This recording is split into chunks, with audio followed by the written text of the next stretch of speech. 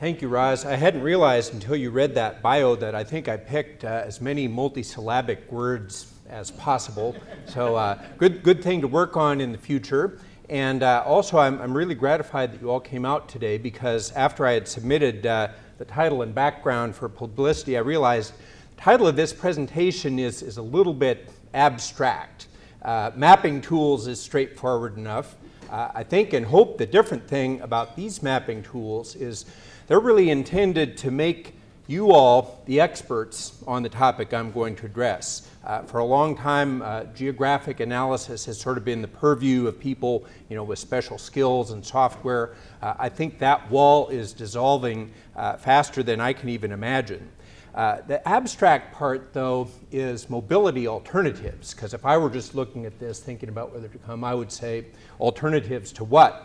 I didn't want to make an even longer title block, so for purposes of our discussion today, we'll say there are alternatives to single occupant vehicle trips. Now, why would we care to provide alternatives for single occupant vehicle trips? I think environmental benefits is one. Obviously, pollution, both air and water pollution associated with vehicles. I think public health could be another consideration. How can we get more passive mode exercise in? And I think most importantly, because I don't want to overemphasize either of those two, are considerations of quality of place. Because it's very hard to create, in my view, great memorable places when we're accommodating tens of thousands of cars going through and the parking of same. Now, whenever I introduce this topic, though, I feel like there's a little bit of a suspension of disbelief that needs to occur. I don't need to tell you that we have some weather challenges for creating more walk trips and bike trips. More daunting is the fact that the region that we cover for transportation planning is over 8,000 square miles. Almost all of this is laid out at an automotive scale. And so if I were looking at this, coming at it clean, I would start to scratch my head and say, where do we start? Well, that is the premise of the presentation today and the talk that I'm going to give you on our mapping tools. I think we have somebody in transportation help me out. We've got almost 20,000 miles of major thoroughfares in the region. And I don't know if the vast majority of them would fit into this category, but certainly many, if not most of them do. That's 1960, by the way. I want to just not, but we could substitute that with many other roadways in the region. And I think what you can see, it's sort of the worst of all possible worlds for pedestrians. The land uses are spread out. A lot of times they're fenced or otherwise disconnected. In some cases, we've got deep ditches running along the roadside. Even if we wanted to put in sidewalks, it would be difficult to do so. Very high speeds, very few safe places to cross. You can't have a whole ton of crossings or you'd occlude traffic. And so, and I don't want to upset anybody who's very interested in complete streets and the like, but I'm just going to say that I don't think there's much we're ever going to do with facilities like this to really make them high quality pedestrian and bicycle environments. That does not mean that we can't do better.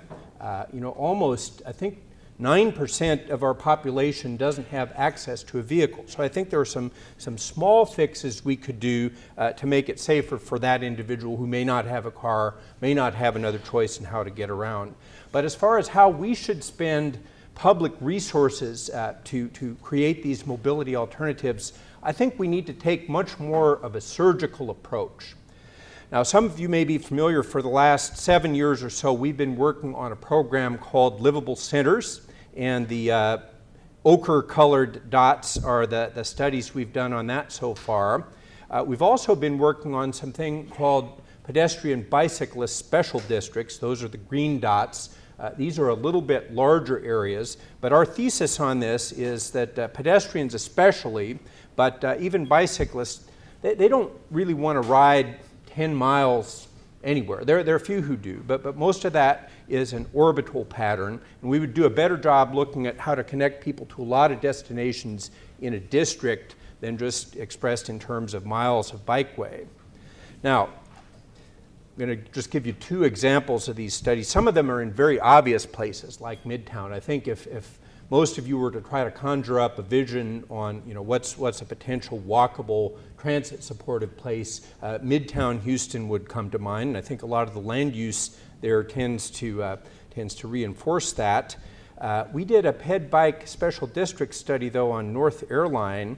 I'm guessing that's probably a 40s, 50s era thoroughfare. And I think I'm not cracking on the engineers of that facility, when that road was designed, I don't think anyone ever imagined the amount of pedestrian traffic that it would have today as a result of all the flea markets there. So I think some of the targeted strategies we could almost pick out ourselves without mapping tools. Other than maybe a little bit surprising to you.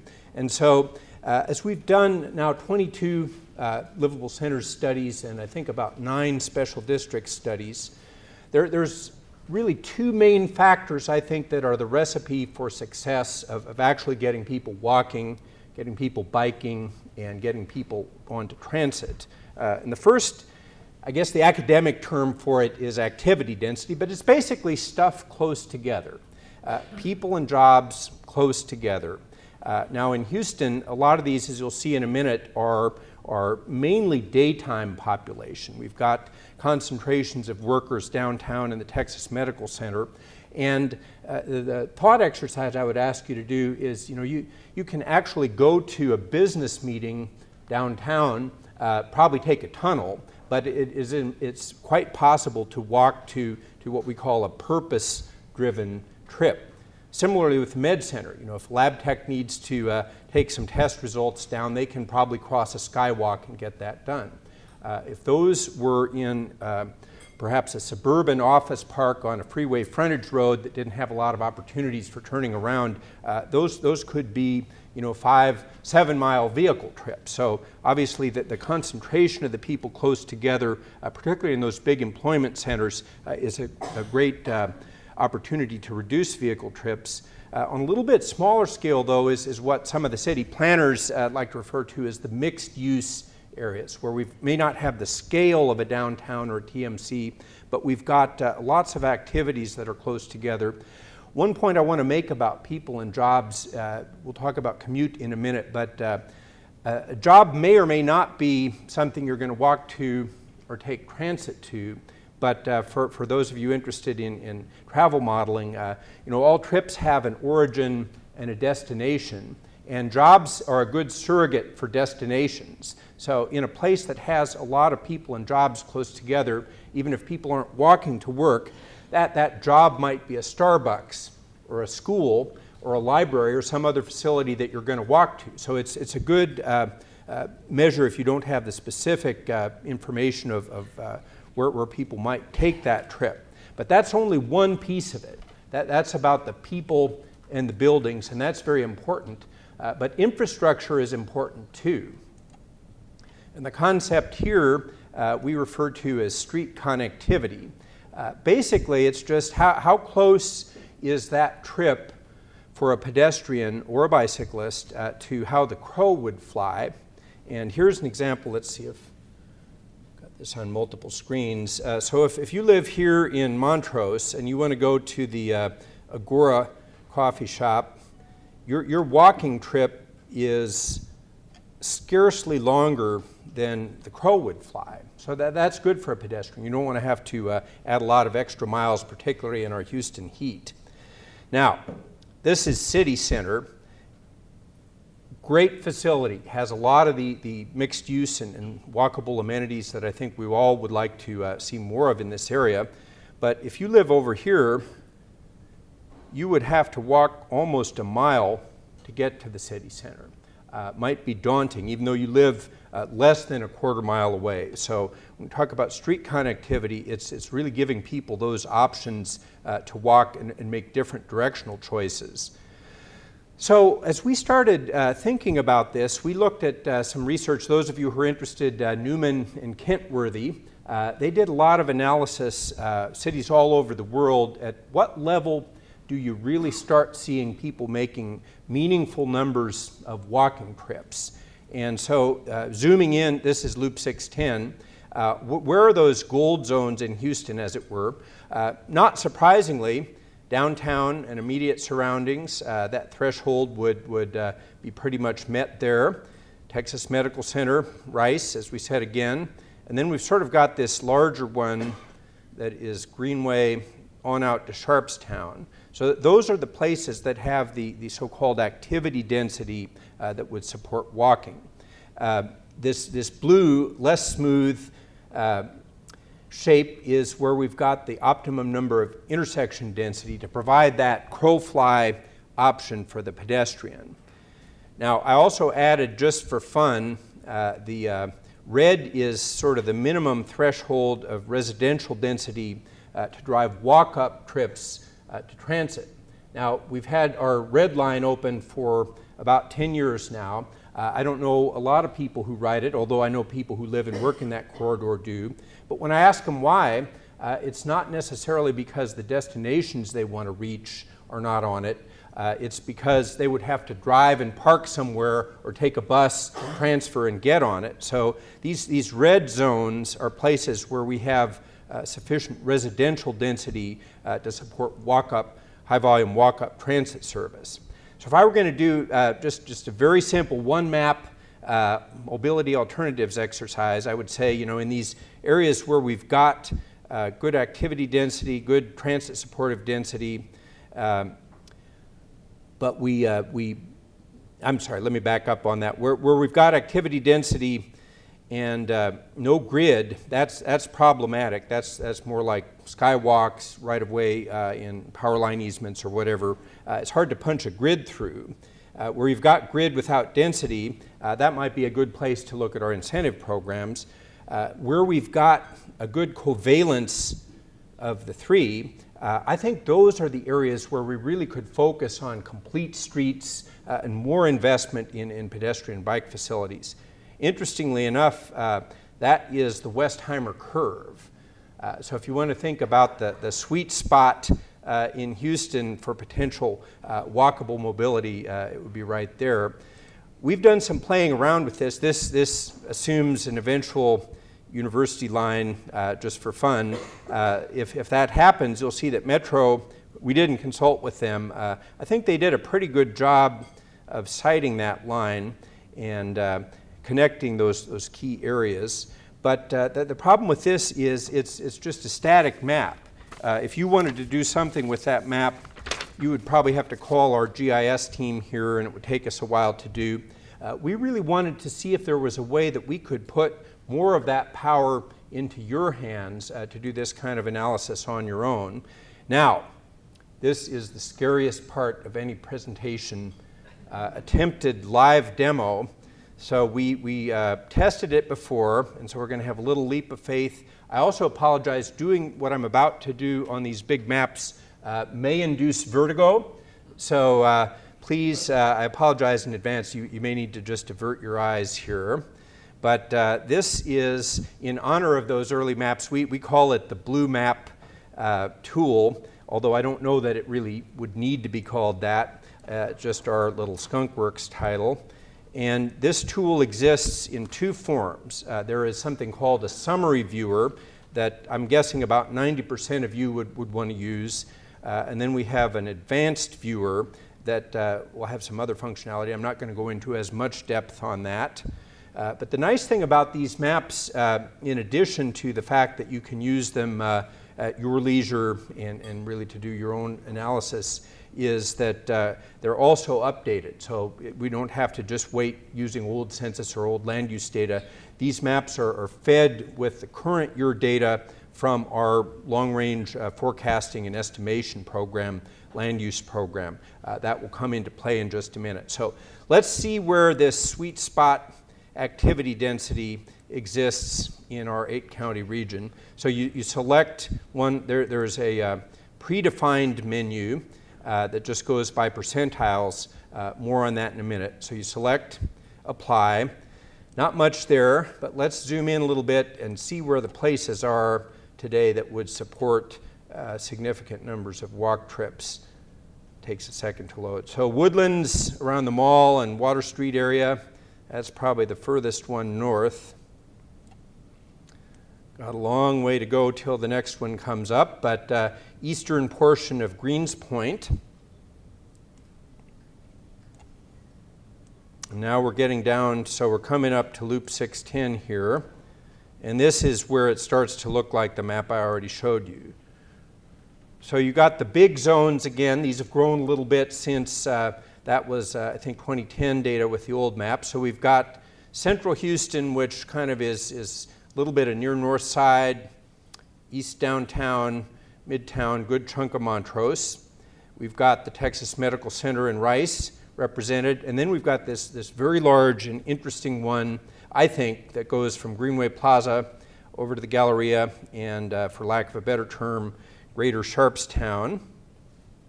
And just if you're interested technically, what the computer does is it tries to create the largest polygon it can that still, as a whole, meets the average number. So let's go see where the rest of them are. This one kind of surprised me. West Chase, significant density, could support probably a lot more potential walk trips or circulator trips. This one was kind of interesting to me too, the Westwood area. That's probably more residential than jobs-based. Let's see where else we got some. Memorial City Mall, some areas of the energy corridor, not the whole thing. Let's zoom back out and see if we missed any. I think that's the main ones. So let's see how we're doing on the street connectivity side of things. So we're going to go down to the optimum intersection density. Again, these are set up in 10% increments. So just click it and apply. And sorry, we have a semi-opaque overlay, but I hope you can still see that. So again, you see we've got a really good covalence in this near downtown one. We've got some other areas where we've got a pretty good grid, but not too much density today, could accommodate more. The interesting thing, I think, though, when we look at this street grid analysis is that is a lot more dispersed. So we've got some of our suburban areas and smaller towns that had the historical town grid. I think that's important because even though it may take a long time for the market to be interested in putting any sort of density in these areas, those grids are mostly here to stay if we don't close them up. Like I said before, it's very hard, most of eastern Galveston, for example, it's very hard to get those new street connections in once development has occurred. So that is a way that you can kind of see these intersections of opportunity within both the street system and the places where people live and work. One thing, though, that you'll notice is that our top activity density zones are very skewed towards daytime population. Again, downtown, medical center, Greenway, et cetera, et cetera. I think there is an element missing from that. Maybe not large-scale walking trips, but that can you walk to get a quart of milk in your neighborhood type trip. So we added another feature to this that I think is pretty interesting, looking at jobs housing ratio. And again, bear in mind, this is not necessarily meant to depict places where lots of people are going to walk to work. But with lots of jobs, that means there's lots of destinations. So these are set up in ranges. So this 0.76 to 1.5 is sort of the middle range. So get ready for the reveal on where our mixed use areas are, and it's good news. There are a lot of them. So these are all the places in the region that have pretty good jobs housing balance, and we set some minimums on this because you could have a place that had one job and one house that would look pretty good, but we set a minimum of 1,500 jobs and 500 households. So it might be a little bit job weighted still. Zoom in on the center, and you can see all the obvious suspects of Montrose up to the Heights, near North Side, Third Ward, U of H area. But zooming back out, you really see some smatterings of these in a lot of different locations that I think are pretty interesting potential. So let's do one more thing here. One of the things that we're aware of and wanted to make sure this tool could do is I've showed you a lot of examples in Houston and in the inner loop. That's because a lot of the other areas in our 8-county region don't have these thresholds today. But if you are interested in looking at where your sweet spot is, that's why we created this as a scalable tool. So one of my favorite walkable places in the region is the, see if I can get it here right, the Sugarland Town Square, but it doesn't show up in the top 10 percentile.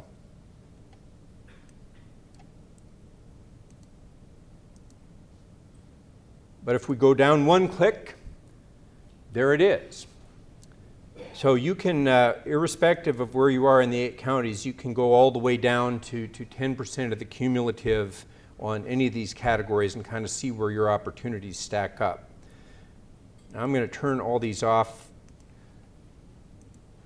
and show you one other feature on this before we go to the next segment. It hasn't broken down yet.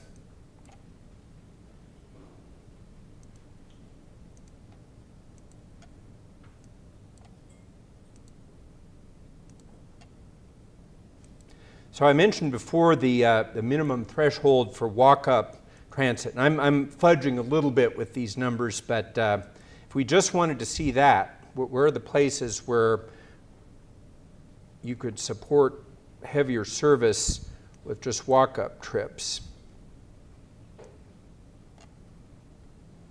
That's where those are. And again, some of these are going to be difficult to serve, but those of you that have been following the Metro Reimagining Project, I think they did a pretty good job of kind of shifting the locus of service into that southwest corridor where that kind of density exists. We can do the same thing with employment density. So we just want to look at sort of the mega centers. They're pretty obvious: Greenway, Galleria, West Chase, downtown, Med Center. I want to go down a couple notches, though. Then you can start to see the polynucleic form that we all like to talk about. Interestingly to me, we talk about NASA Clear Lake as another one. That doesn't show up real big. That doesn't mean that there aren't a lot of jobs down there. It just means there aren't a lot of jobs close together.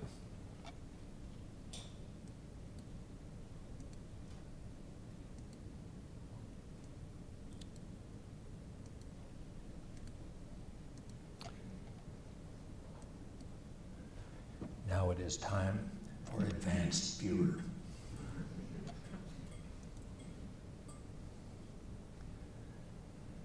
So if you really want to get down and do some very small area planning, the Advanced Viewer provides you that option. We have some other locational features on here that may be of interest.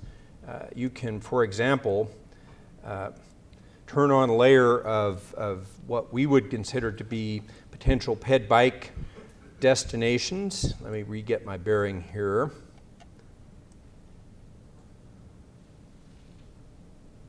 So if you want to see, for example, what the library is, losing some of my icons here, promote.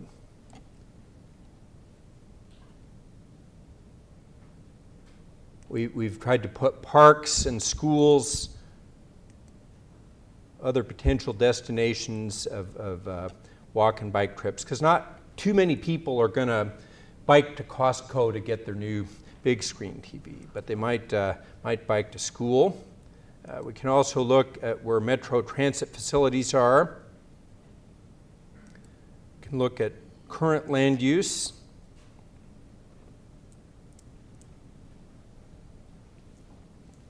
Etc. And we've just added a new feature, some of you who may have already played with this, that can enable you to do some location analysis. So we're going to go back to that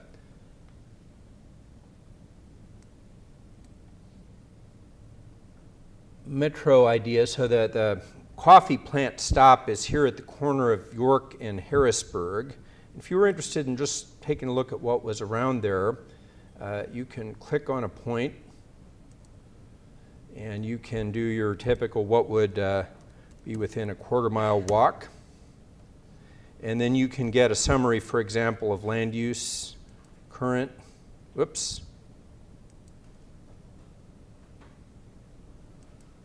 forecasted.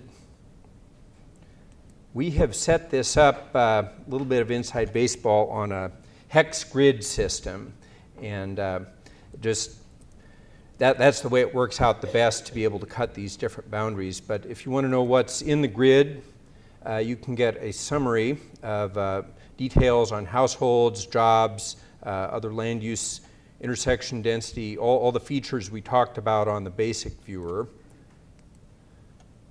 And if you, let's go back to land use. We just have non-residential square footage shown here. If you want the whole table of all the land use category summaries, you can click this download CSV, and that Pramod will give you a spreadsheet with all the categories. And I'm focusing on Houston because there is, I think, more density of some of these things there, but we could, this is set up for all of our counties. The other features I want to just show you real quick on this before we move on.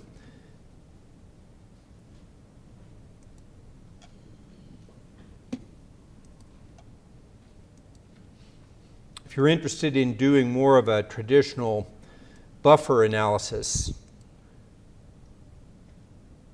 we want to see what is available on Westheimer.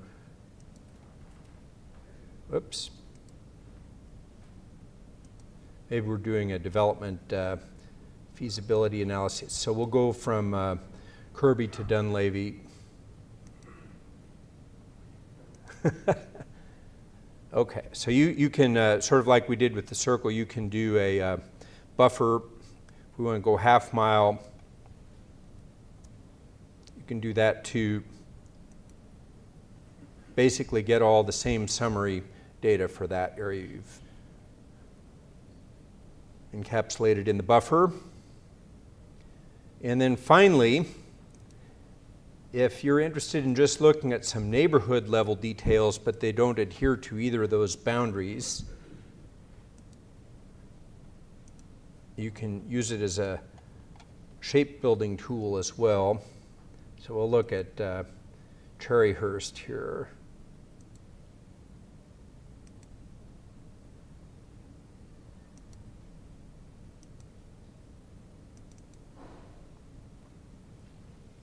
And let's say we don't want any buffer, we just want to look at the neighborhood. So again, you could do the same, I guess I didn't turn the buffer off. At any rate, you could do the same sort of analysis for a smaller area that was of irregular shape. So I'm going to move on with the next tool here. We can come back to these during Q&A if you want to see what some other areas look like.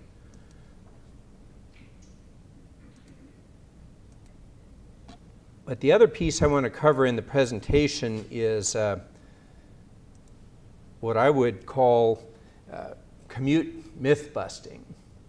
So when we talk about road rage and congestion and all that, I think there is this belief that the commute trip is just the worst thing. That's the biggest problem we got to solve.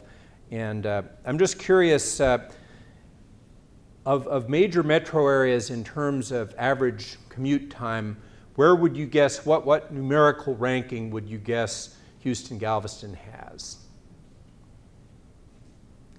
What, want to hazard a guess? I saw a 10 back there. I think that might be a ringer. Any other ideas? Well, you stole my thunder here. We're number 11 in terms of the mean travel time to work for the 25 most populous metro areas. Now, 28.2 minutes is not a short commute, but we are not the worst by any means. So then the other thing I hear a lot is, well, it's just getting worse and worse and worse. So how many people think that the commute in Houston is getting worse than it was 10 years ago in terms of travel time? Couple? Okay, this is a very astute crowd. No, actually, we reduced slightly our average travel time in the region from 2000 to 2013. Interestingly to me, that the national number really went up, as did a lot of these, from 90 to 2000, and then went down from 2000 to, and the most recent data we have is 2013. The outliers on that are two very walkable and transit-supported places, New York City and Washington, D.C. By the way, these numbers do include transit travel time and walking travel time, but basically Houston and some of these other big Sunbelt metros have slightly gone down in terms of travel time. I don't know that that's necessarily because of greater transit use or less congestion. I think it's sort of what we talked about with jobs and housing. We've evolved into this more polycentric region. People tend to cluster around where they work. Yeah, Corey? My hypothesis would be we've added hundreds of thousands of jobs, and those people, when they move into the city, probably take a house right. close to their employer, and so overall your average would drop as all these people take a house. And in fact, I think we can support that is the case in my next demo. So good, very good point. But one other myth, I think a myth about commute distance is, I hear a lot of talk about, well, we need some commuter rail. That's probably the best answer for commuting. I found this breakdown pretty staggering, and this is just the sort of out of the box from the census data. We're going to try to look at this to break these down into a little bit finer layers, but almost 40% of the people in our region live less than 10 miles from work. And Tori, I would guess that you are correct in surmising that, yeah, a lot of people either in their first move or maybe a later move are going to pick someplace a little bit closer together. Almost 40 are still less than 24 miles. So this category here, I think, is where you'd really start getting some advantages in terms of commuter rail or super high capacity commuter service. 13% is not insignificant, but it's far from everybody. On the other side of the spectrum, this last number just blows me away. There's almost 20% or 12% of the people in our region drive more than 50 miles. I don't know anybody. I guess we had somebody who used to commute from College Station here. But so the next tool will help us drill down a little bit on where people really are commuting. And so we've got this divided two ways. This is, Pramod, help me out here, longitudinal employer-household dynamic, which is updated, I guess, sporadically, combination of census and some other data sources. But it really looks at both the broad and the fine scale of trip origins and destinations. So we've got this divided depending on how you want to look at it at a sector level, at a county level, zip code level, and census tract level. And I'm not going to go through all these, but I'm going to zoom in on just a couple that I hope you find of interest. So if we want to see where people who work inside the loop are coming from, you would click on that sector here. Whoops, and you would click it again. There we go. So I found this interesting. Almost 20%, as one might expect, of the people who work inside the loop live inside the loop. And Sector 9, where is that, Pramod? Okay.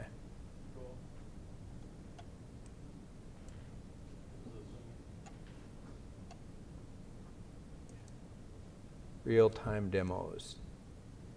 Okay, so our next biggest group is this, I'm going to call that sort of North Sugar Land, South Katy, and the like. So again, not huge numbers of people, even though it's fed by virtually every other sector there aren't huge numbers of people relative to the ones in adjacent sectors that are coming from far away, although in the aggregate it adds up.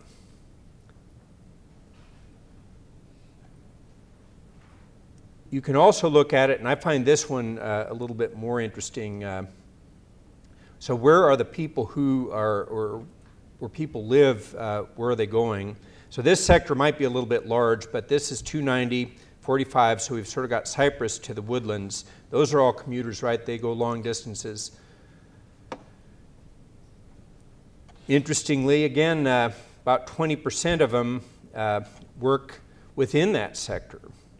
And you look at the next category is out of the region, so I'm assuming College Station or Huntsville or other places.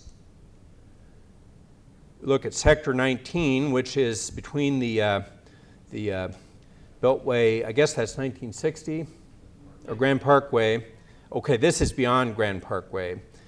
Sector 11, so even as far out as that, we still have a pretty large number of people who are working right in that zone. So when we talk about mobility alternatives, is commuter rail to here going to be the best option, or perhaps a circulator bus or some other sorts of systems? Now, Mayor Martin, this next one is just for you. We have, it's ever since I've been here, this belief that everybody in Pearland Manville works in the Texas Medical Center. So we're gonna try to test that theory. So I guess yes and no. So of the 127,000 people in kind of greater Pearland Manville, again, about 20% of them do work inside the loop. I don't know how many of those are at the Med Center. But if you look at the people who work right in that zone and then sort of in the hobby NASA combined, that's greater than the number of people that are going inside the loop. So again, I kind of viewed this as a myth-busting eye-opener here, that people are not necessarily all going in the direction we think they are, particularly when it comes to providing transit and mobility alternatives. I'm going to do one more, and then we're going to go down to the zip code. So let's pick Sector 4, which is South Sugar Land, Missouri City, Stafford-ish. So again, that's a little bit higher. That might be about 25% of people in that zone going inside the loop. Interestingly, next highest category is people going outside of the region. So we need to do a little bit more digging on that. There is an artifact in this data that some people that don't have a dedicated office to commute to, but work for a corporation that may have an address in Dallas or something, are showing up as out of the region here. So we're going to need to parse that a little bit. But again, the third highest set is people working right in that zone, and the next highest is the adjacent zone. So we really don't see this dominance of downtown or med center type commuting in any of the ones that I've looked at anyway. So this next one might be of more interest to real estate agents than planner types. Let's see if I can find it here. So we're going to look at zip code, and just to make it totally parochial, I'm going to enter my zip code in here because I hope to know something about that once it loads. So I'm in 77025.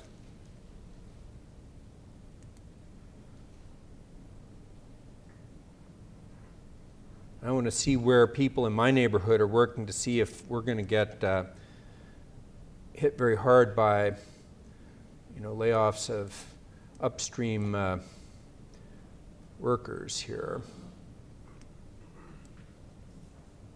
Apologize for the speed.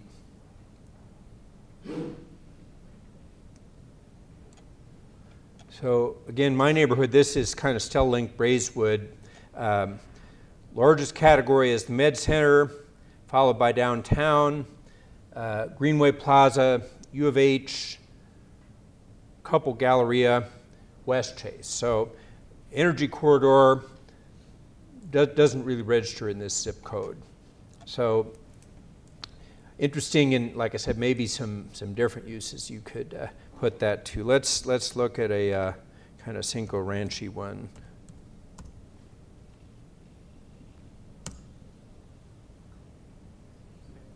Whoop. Thank you. I can hopefully talk about them, but I can't demo them.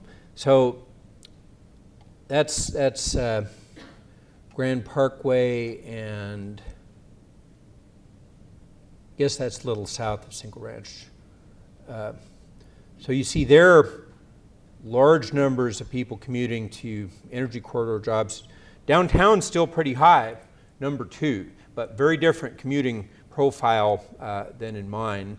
So I would invite you to play around with your own zip codes or others. Those of you who prefer to work with census, we've got that available as well.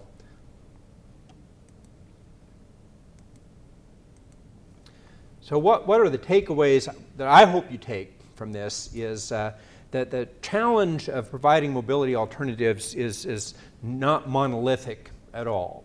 So when we talk about 8,000 square miles and 20,000 miles of road, daunting problem, I hope I've demonstrated today that opportunities exist throughout our region for finding places where other types of investments can make some sense. It's really our aim with our group to empower you as users, not to create an expert class of users who produce maps and analysis that we deem appropriate, but to provide to the extent we can. We're not web designers, but we can provide tools hopefully that will enable you to do better planning, better advocacy, or just be better informed of some of these trends. And I think the key to doing that is A, if you will use these products, and please spread the word to others about them, and B, if you will get back to us and tell us how we can improve them. We've presented some ideas of things where the data is available, where we thought we could present a tool that would be of use. If there's something we should add, take away, or if we're off the mark somehow, we'd like to get that dialogue going and make this into a little bit more of a wiki process, if you will. Mic around? I'm assuming we're going to post this, but I'll leave this up for a while if you want to write down the links to this. You can find them hopefully on our website. If you don't have the URL, just type in Blue Map or type in commute patterns into the H-GAC search bar, and it should come up. Before we get to questions, I would just like to take this opportunity, though, to acknowledge Pramod Sambidi and Sungmin Lee. So everything I did was basically advancing the slide and moving the mouse. Everything that actually created these products was done by them and our other staff. So thank you all for coming today. I think we have a few minutes for questions or comments, and be happy to take those now. Jeff, there's no one here after you, so you can take. I think we have as long as we want for questions and comments. So, Tori. And you thought about it in terms of adding to the tool something where people can plug in where they live, where they work, and what their kind of commute costs would be on multiple alternatives? Interesting. So here's what you'll probably pay for gas insurance. Here's what it would take to ride metro. Right. You know, or even better, put in an employment place and say, here are some good places you might think about Right. living based on optimized. Sort of a alternative mobility score, like a walk score thing. Yeah. I don't know why that, I see Pramod writing, I don't know why that wouldn't be possible. David, you had a question then. So first of all, I acknowledge how helpful this stuff is. I've been working with these maps for a while, and they're great. And also everybody should know that every time I've had some question, the staff has given me a way to do whatever it is I want to do, and they've added some things. So if you give them feedback, they'll improve the maps. I know that. I wanted to ask about the commute thing. It's really interesting, but it's a little difficult to understand. Is there any reason it couldn't be a grid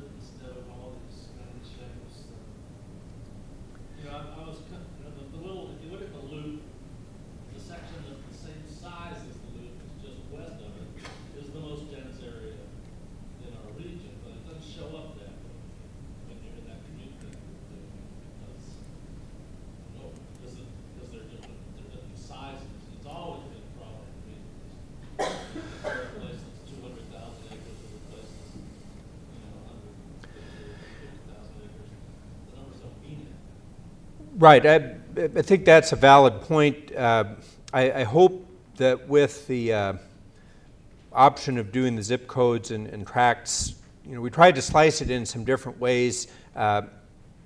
Irrespective of I guess what you're talking about in terms of the scale issue on conveying size. I mean, the way people tend to think about the region, I think, is informed by these sectors and freeway boundaries. So we're just trying to create it in a way that different users can come at it differently. Promote. I don't know that there is anything. Could we do this at a grid cell level? Yeah, the data is available at the block level, and we can kind of summarize it at the grids, like 3 mile grid. So that's a good comment. We'll see if we could do a grid or hexagon view as well. You already have the hexagon thing. Right. You just draw this back. Right. Good. I'm sorry. I said I'd get back to it, and I got lost in my enthusiasm. If you want to make printed maps of this stuff on the blue map, you can do that out of the advanced viewer. I don't want to take our time going through the steps of the demo, but there's a feature, and you can turn on land use or aerials and control opacity and whatnot. So if you're not just going to be viewing it on screen, we wanted to provide people an option to make the maps as well. Yes, sir. I was going to ask you, furthering on this gentleman's question, do you partner with HAR or partner with like the city of Houston, because they have the My City app, it's also very good. It would be neat to be able to combine a lot of your tools with their tools to make one. We have not with either of them, but that's a good idea. I think eventually what I see, where I see us going is not to invoke any sort of movie vernacular. I think it's going to be more of a federation. I think with both public and private entities to build this thing. We've built it with data that we can control and kind of our priorities. Sometimes it's hard to mesh those with private entities and other governmental jurisdictions, but it begins with the conversation. Yes, sir. There was an option to download the CSV, some non-residential square foot totals. Right. Is that by parcel? Yes, I'm going to say, unless is the CSV, does that give a parcel level total or is it rolled up? Parcel. Okay, yes. Is that a layer that you previously made available if we wanted to download in mass, like for the Yeah, all of this application. Yeah, it's a different application. It's for regional language information system. That's our. Yeah, I didn't want to get into that today, but if you want to remember, it's Luis, L-U-I-S, Regional Land Use Information System. You can get the parcel geography and the parcel level land use as of 2000. Okay, so 2015 and forecasted. Yeah, I've seen that land use layer, but on that, you have non-residential square footage. Yes, we do. Great, thanks. Well, thank you all for coming today, and I hope you enjoy these maps.